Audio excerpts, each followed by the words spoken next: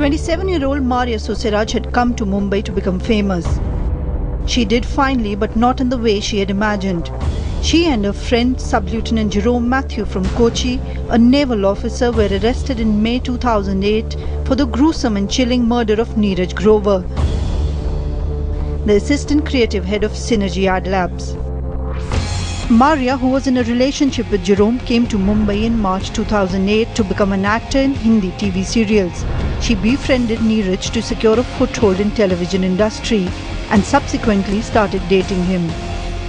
On the evening of May 6th, Neeraj went to Maria's new home in Malad to help her unpack.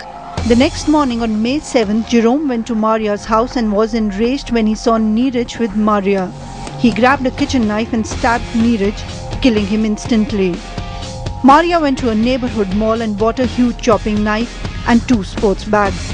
Jerome meanwhile chopped Neeraj's body into as many as 300 pieces.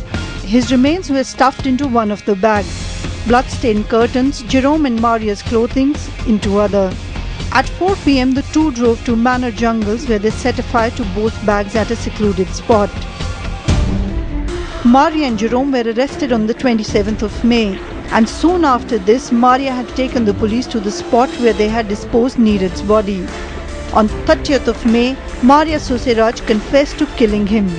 In the last 3 years, the case has seen several twists and turns. Maria's lawyers have been accused of threatening witnesses, and at one point her family had even said that their daughter did not even know Neeraj Grover. But on Thursday, justice was finally delivered, bringing to an end one of the most gruesome stories of crime in the recent times.